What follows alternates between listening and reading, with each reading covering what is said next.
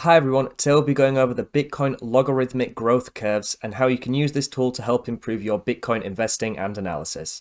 This chart, as well as many others, are all freely available on lookintobitcoin.com, your #1 source for Bitcoin information. If you haven't already, don't forget to like the video, subscribe to the channel and turn on notifications to ensure you're receiving all of our content as soon as it's released. So what is the Bitcoin logarithmic growth curves? Well, it is simply put based on this central line here, this mid-dev, which you can see on the chart here.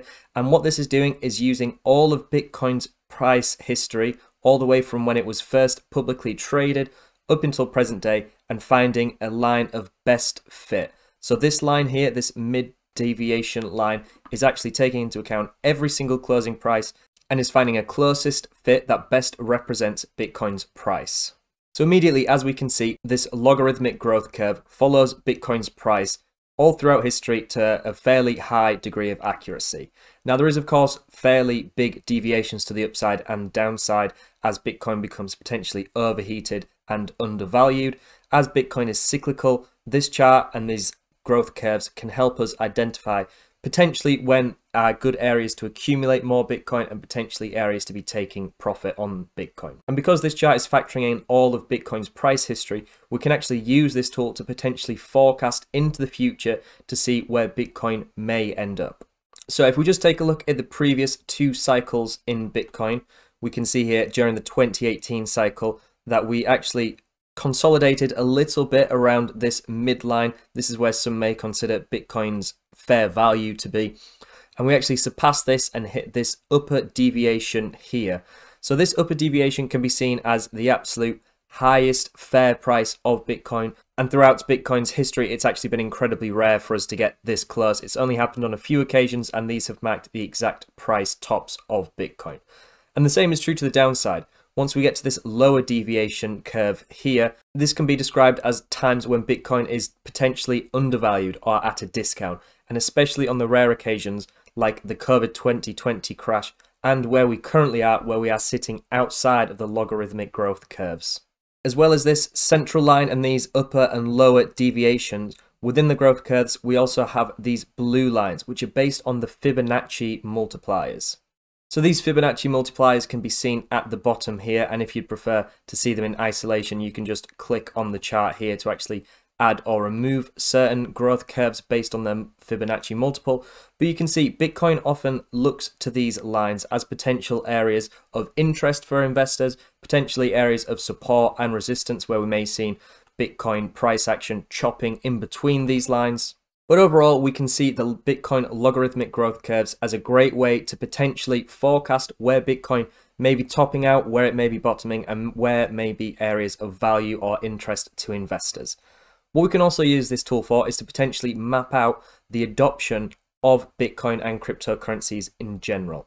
So even though the bands up here are accounting for much higher dollar amounts, the actual multiples, the actual percentage difference between the upper and lower deviations, for example, are quite substantially decreasing as time progresses. This is due just to the fact as Bitcoin grows as an asset, as its market cap increases, as its adoption rate increases, there's going to be less volatility in the market. There's going to be much fewer extreme price movements to the upside and downside, and it's slowly going to become in sync with many other global asset classes. So looking at the previous cycle we've just had in isolation, we can see we didn't actually reach this upper deviation level, and we've now actually surpassed this lower deviation level. So this tool is really only just a rough guide. It's not something that's going to religiously call the tops and bottoms with a high degree of accuracy every single cycle. Due to the fact we are seeing extending cycles and diminishing returns, we could see Bitcoin slowly begin to just consolidate in the future around this midline, around this middle logarithmic growth curve, which right now currently sits at around $78,000, $79,000 and will slowly increase over time until it flattens out. Another bonus that you get with the look into Bitcoin version of this chart is you have this oscillator down at the bottom. So sometimes it can be difficult to actually assess exactly where we are in relation to this central line and the upper and lower deviations, whereas this oscillator just makes it very simple.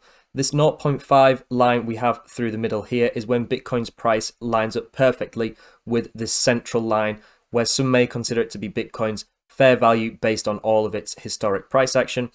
And as we get higher up, as we get overextended and touch this higher deviation line, we get oscillator values going towards 1. And as we drop down to these lower levels here, towards the lower deviation band, the oscillator decreases to around 0. So as things stand, we're currently sitting at a negative value as we're currently outside of the Bitcoin's logarithmic growth curves. This has only happened once before, which was the COVID 2020 crash. So it'll be interesting to see how this plays out. So if you'd have accumulated during the COVID 2020 crash, the strategic investor would have had outsized returns compared to the rest of the market. So we'll have to wait and see if that'll be the case this time. So just to summarize, the logarithmic growth curves take into account all of Bitcoin's price history to create a line of best fit which extends far into the future. The upper and lower deviations of the central logarithmic growth curve have historically signaled when Bitcoin is topping or bottoming. The additional lines are based on the Fibonacci sequence and provide moving levels of resistance or support just general areas of retail interest. The oscillator within this chart also measures deviations from the central logarithmic growth curve, just to make your Bitcoin investing and analysis even simpler. Just with a quick and easy look at the oscillator, you can see where we are in relation to the central logarithmic growth curve, which some may consider Bitcoin's fair value. What this tool also does is potentially maps out Bitcoin and cryptocurrencies adoption and general growth as an asset class. We may only get a few more cycles where Bitcoin is in its adoption and growth stage before the asset class matures and becomes similar to traditional asset classes we see today. If you like this video, then please visit lookintobitcoin.com. Bitcoin data analytics can be very complicated, but we want to try and help you understand the key principles so you can optimize your Bitcoin investing and analysis. Don't forget to like the video and subscribe to our channel to learn all about our other charts and gain even more market insights.